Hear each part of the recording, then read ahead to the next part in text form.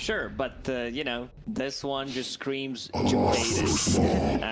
They think like, they're like, yeah, we need to counter this. TNC decide, you know what, we're just gonna put this Lycan on the off lane, and now we have a better carry-to-carry matchup where Juggernaut just doesn't feel comfortable at any stage of the game playing into Ursa. You should have known this. Yeah, all your thoughts combined are my thoughts. It's my analytical opinion, and I'm also going to go for TNC. Yeah. Oh yeah, I'm learning. Doing a lot of it.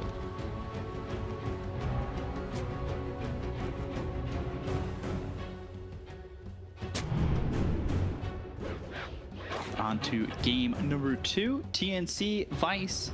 It's all TNC in the first game. We'll see if Vice can change that up a little bit, get a bit of a better laning stage and more of a chance, honestly. They seemed like they got pretty far behind early on in that first game. They definitely do have a better chance in this game. Like I said it at the end of the first game.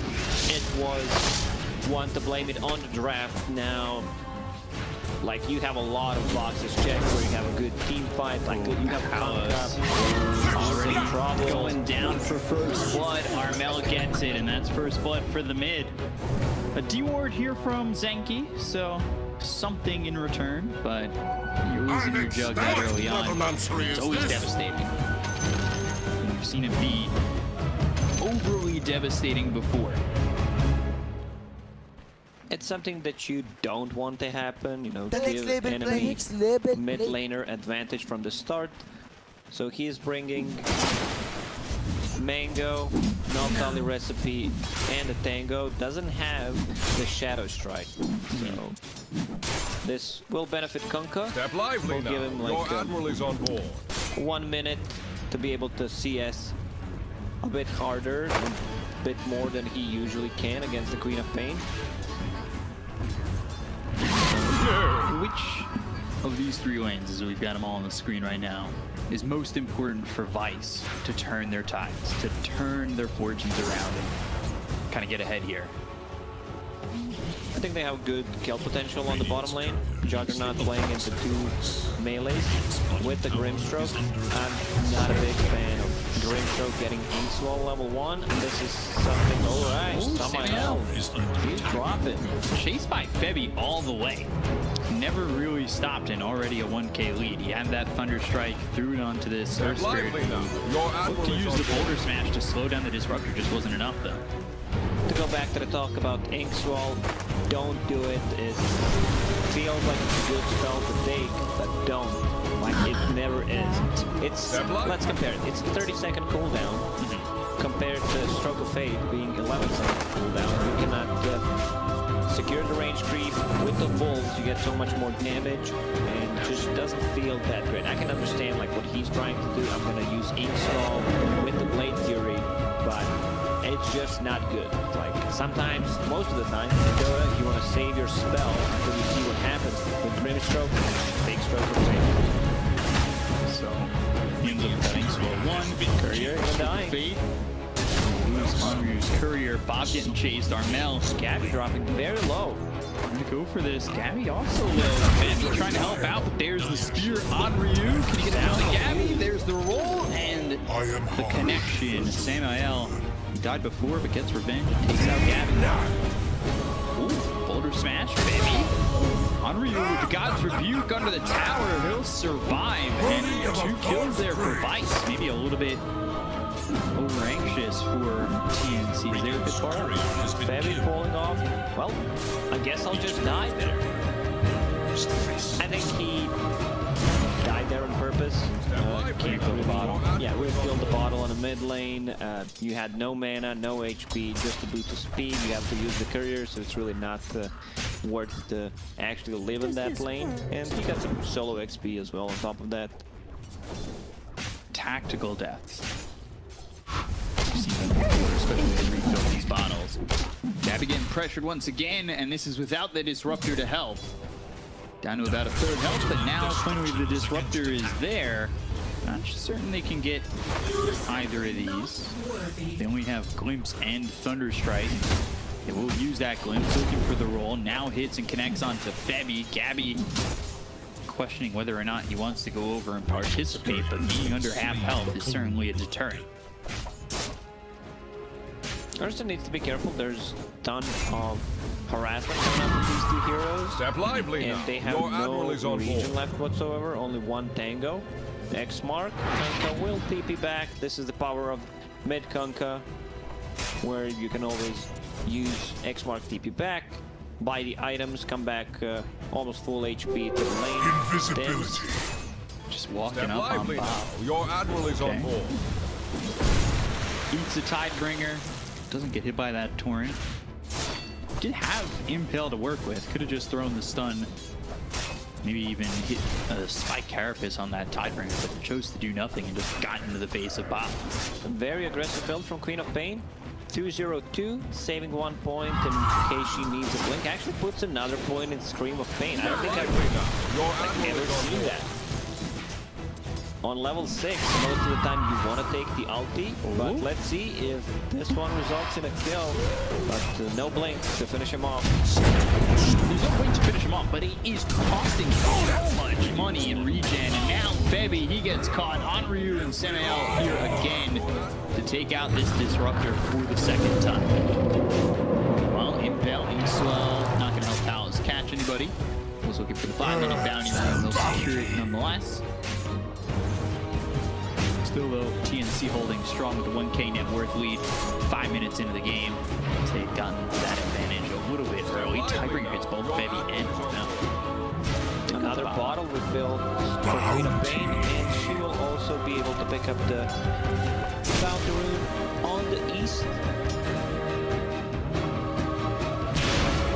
Still just sitting there. Interested to see how Armel approaches this attack on Bob come level 6.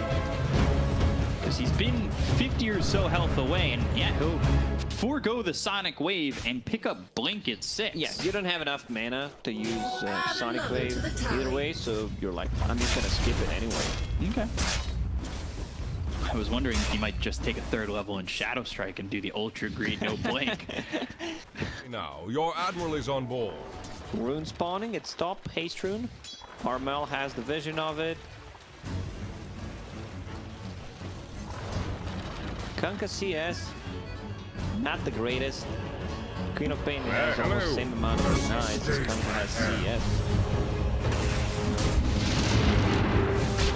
Back up towards top on Ryu though. Not really too worse for wear. He's got 5 launch charges ready to use if need be. Coming through mid, Inkswell. Queen of Pain now hit by that twin. Inkswell pops, and down goes Armel. Meanwhile, Gabby in the top lane. Vice grab a couple of big ones with the rotation from Zenki over mid to help out Bob. It was all Armel mid until that point. Yeah, Vice playing much better than in the previous game, where they're making some aggressive moves. They understand how much pressure they need to put on the lanes, and now Juggernaut on top of the CS just, you know, becomes very hard for anyone to play the bottom lane once Juggernaut hits the level 6. Queen of Pain just hit the bottom, no Sonic Wave, so I'm not sure if you're getting the skill, probably not. Fury and the heal available. A little jelly food Radiant side. That'll help out both the Jug and the Kunkka, if that's where it's placed. Arcane Ring for the Lycan. How's this offlane Lycan going about his life?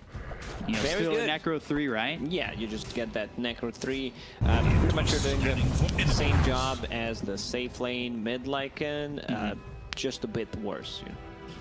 It's like, you know, me being an analyst, doing a top tier job, and then you have Black, who's, you know, a bit below me. Just getting shout out to my boy Black. That'll land on Febby. Easy kill. Samael will take credit for that one. KB trying to get a return kill or do something with this first shapeshift. Tim's also nearby, but a geomagnetic grip will stop Tim's from throwing a stun. However, it's not going to matter. KP gets credit for the kill onto Onryu as Gabby joins in the fight. Meanwhile, Sonic Wave, bottom, Zenki. Fade gets from chased memory. down here by Armel. Finally level 7 has that Sonic Wave. Not a lot of mana to work with, but just enough there for the blink and separation away. Armel looking like, at least for the moment, he's taken over bot. He's swapped his lane up a little. TNC really taking a good care of Armel. This is the 3rd time they've rebuilt his model. Now. Your Admiral is on board. I love the Admiral. Just straight into the Yule Center, remove those silences, great against Kanka, blocking the X-Mark combination, and also having the ability to stop the DP.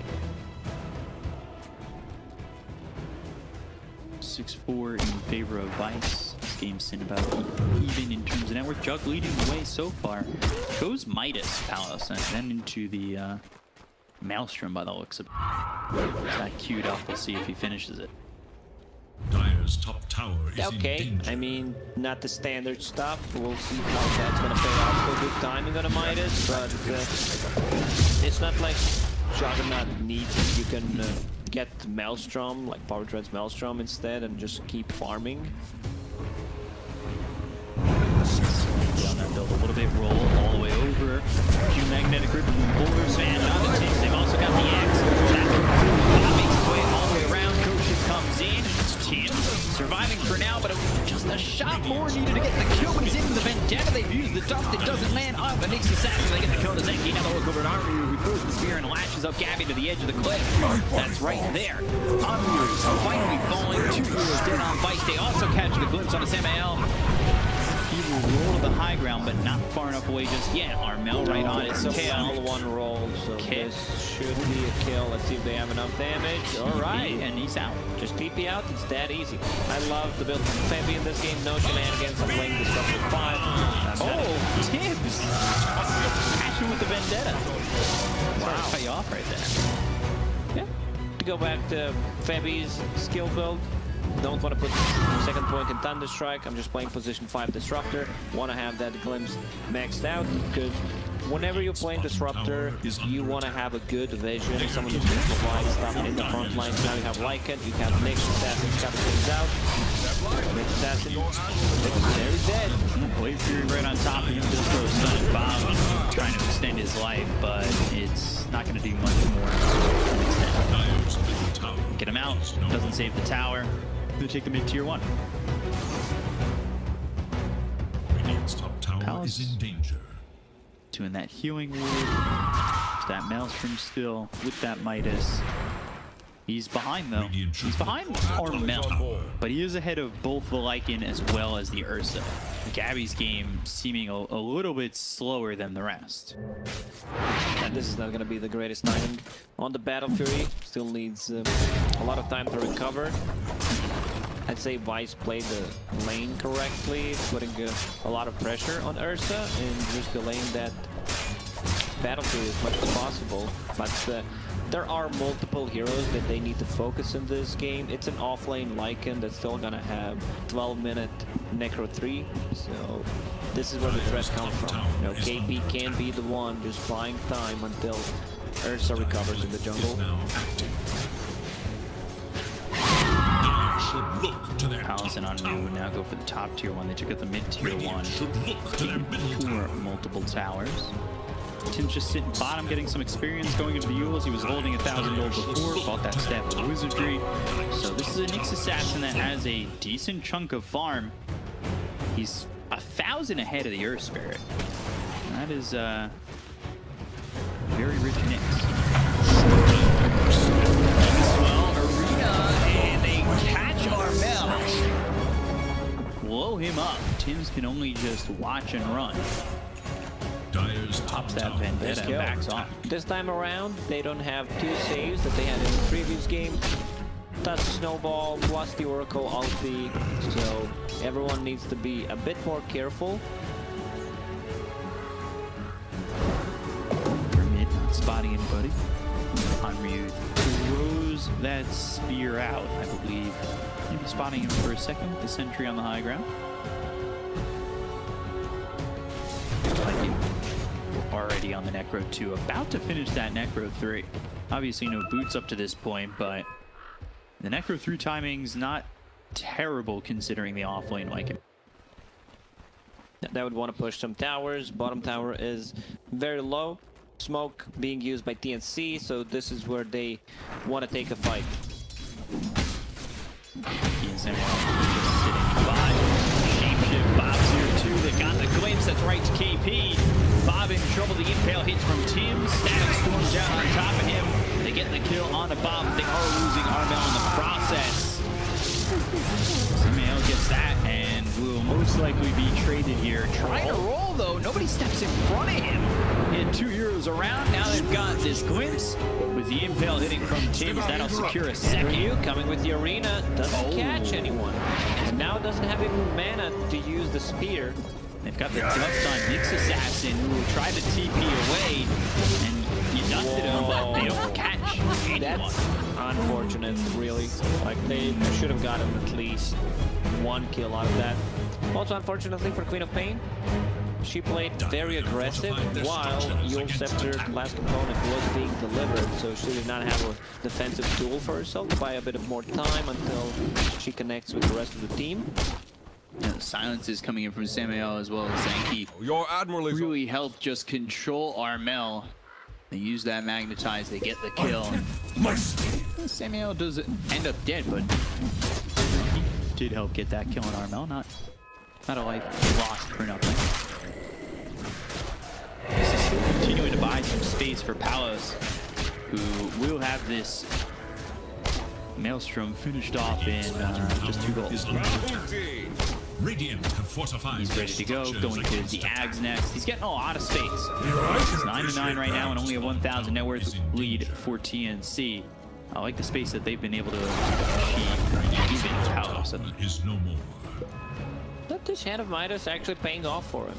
I personally am not a big fan of Midas in general. On certain heroes, yes, in certain situations, but this time around they're not punishing it. He's getting away with that. So Hand of Midas into Maelstrom. Maelstrom got buffed in the previous patch, deals well with the Lycan and the summons. Aghanim Scepter is also fine, you know, just have that ability to use Omni Slash 2, maybe 3 more times if you count in the ulti in a team fight. I can understand like why, because you're playing into Ursa as well, so you might try to take Enrage with missing, going for Armel. They've got the silence. The boat misses too. I'm trying to get a little creative with how he goes after the Queen of Pain, but it's a swing and a miss on that one. Yeah. I was about to say, you know, imagine missing a torrent in 2021. Then I realized I played Kanka the other day, and people can check my game history, and they would go, "Yeah, dude, but you missed like 4," because I was a bit rusty, you know, didn't play Kanka in a really long time. Maybe this is also the case here. I was one of those heroes that played when I started Dota, and I missed everything. Nothing has changed, huh?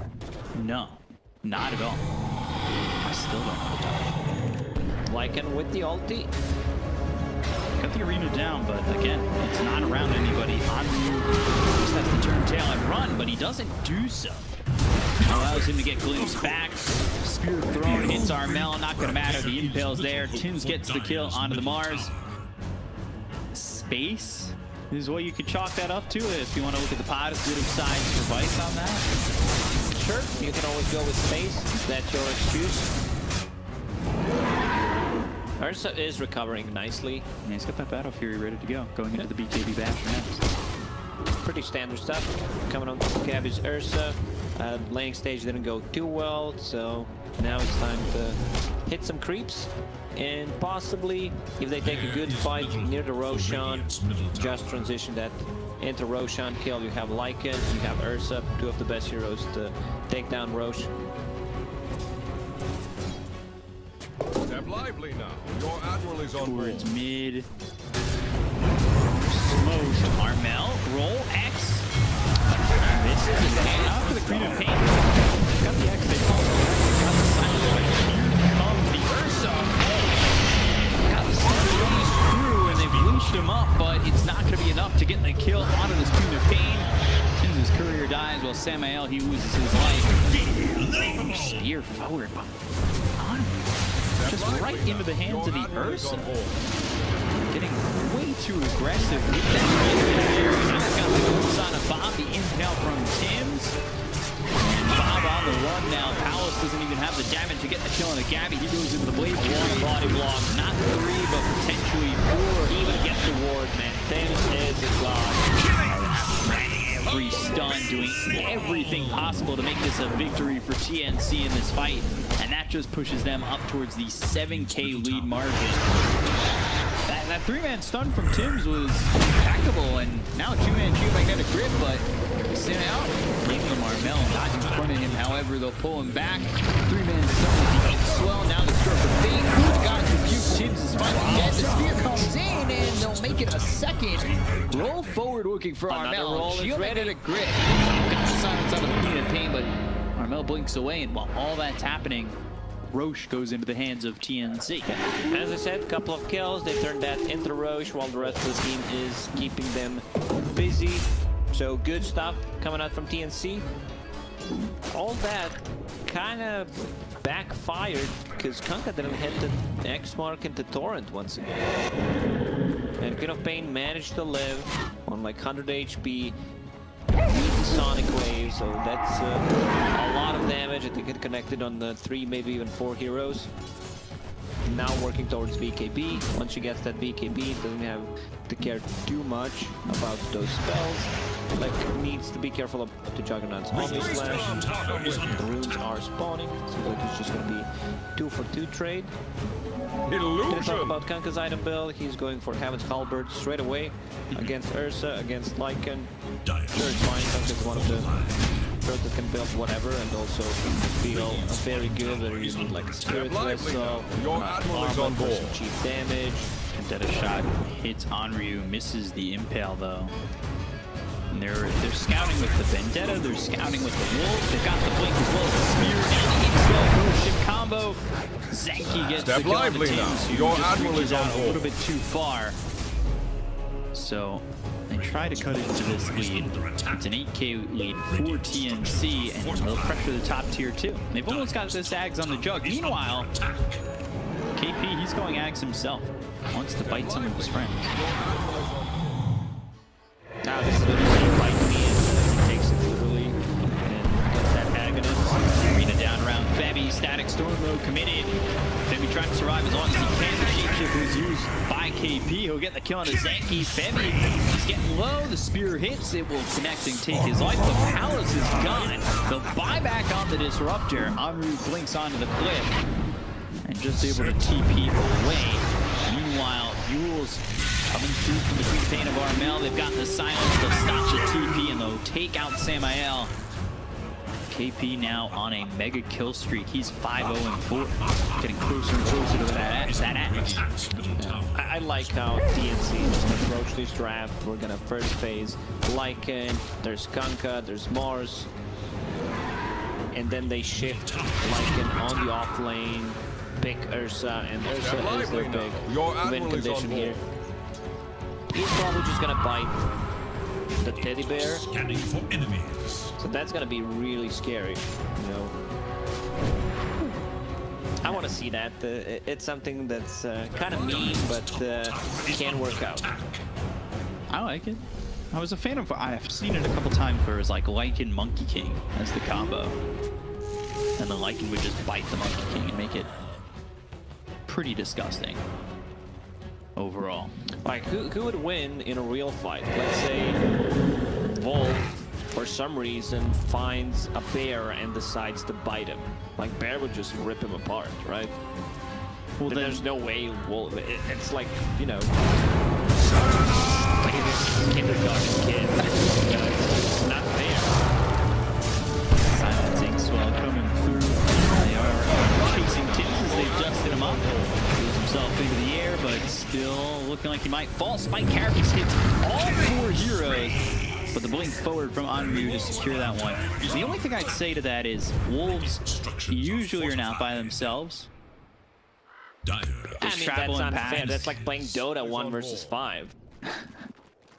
You know, we're talking about the straight 1 versus 1 mid grizzly bear against, let's say, a silver wolf. Yeah, there's no doubt about it. I would definitely give the polar bear an. Polar bears are gruesome. Let's say albino polar bear against the wolf. That polar bear's got it pretty easily too. Polar bears are massive. 11K lead for TNC. Just a one-sided affair so far up to this point. They're seemingly trying to wait on what Palace can bring, as he's got the Maelstrom as well as the Axe. But going on to Andrew. They'll have the silence, the geomagnetic grip as well as the magnetize that comes through with Tim as well as Armel. Armel picks up the Sonic Wave. Andrew falls. Lucia comes in. And a bit onto Tim. They are locked together with a soul bind.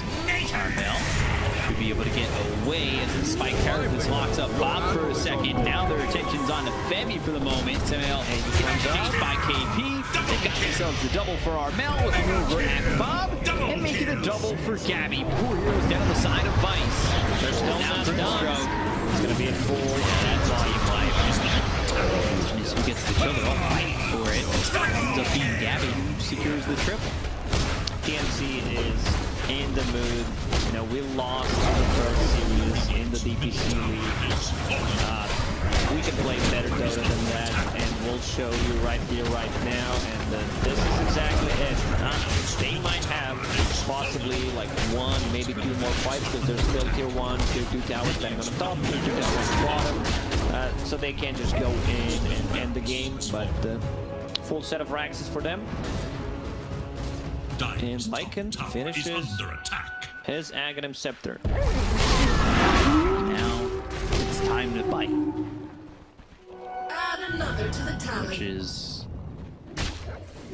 not a time I want to be around. I'll tell you that much. I don't want to get bitten.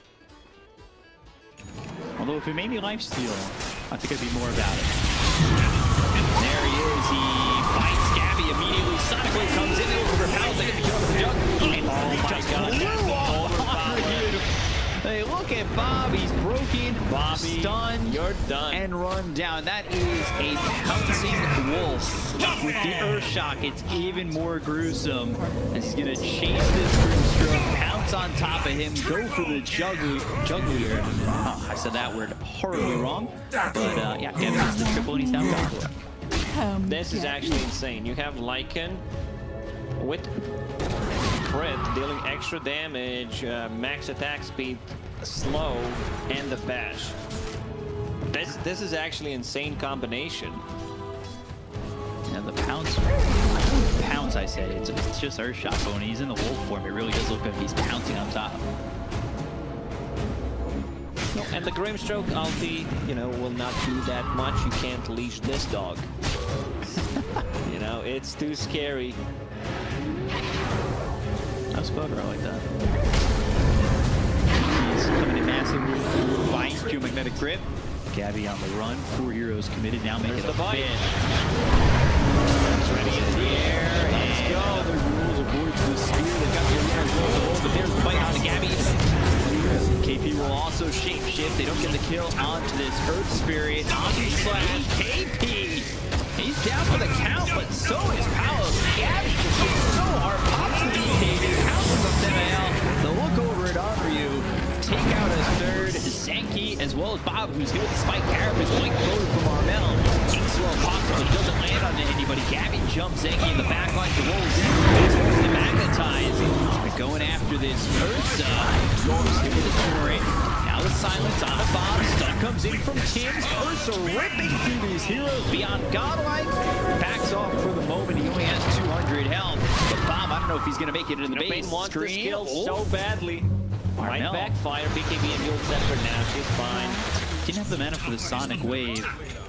And there's the blink away and the Abyssal finished on Gabby. Well, you said wolves usually come in a pack, and we see here 2 wolves just attacking that. Who are they attacking? There's no animals. Just humans. Yeah, just humans attacking the human village. They stand no chance.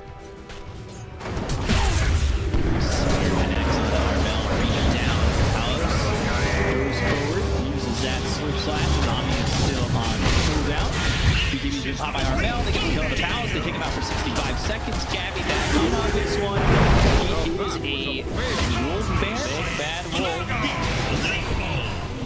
serious and going for more. Onryu now stunned up. Armel just throwing out some right clicks, trying to clean up this Mars while Grimstroke gets chased down.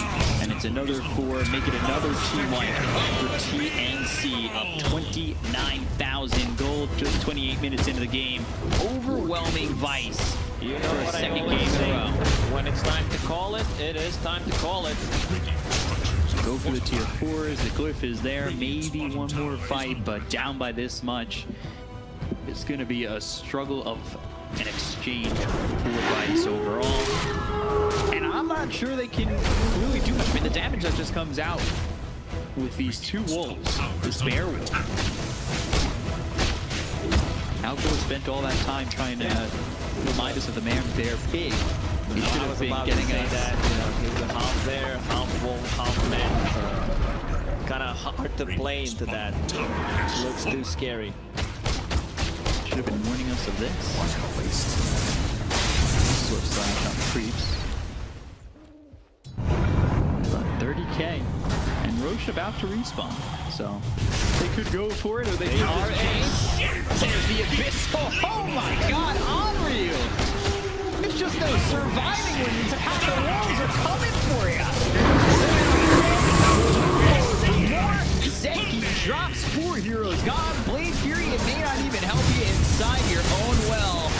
You'll jump around, you'll extend your time, but it's a full team wipe for TNC to really put the dagger into this one. Ultra kill for the Ursa of Gabby, and a 2-0 victory for TNC over Vice Esports. It was all TNC in this series the entire time. It's the half man, half wolf, half bear coming your way, and no way to get away from that one. To fight it. Yeah. Now that I'm thinking about it, this, you know, combination between Ags Really coming out from Lycan and the Ursa seems like the best one. I don't think you can have a better combination. I don't think so. That was a pretty stellar combo, especially showing off in the second part of that game. And the damage that Gabby was doing was atrocious, and there was no answer from Vice. It was really a pretty one-sided affair, I'll say it again. And all TNC, they're angry. They want to show that that was just a fluke. We've heard that word in the past before explaining some of these Dota games.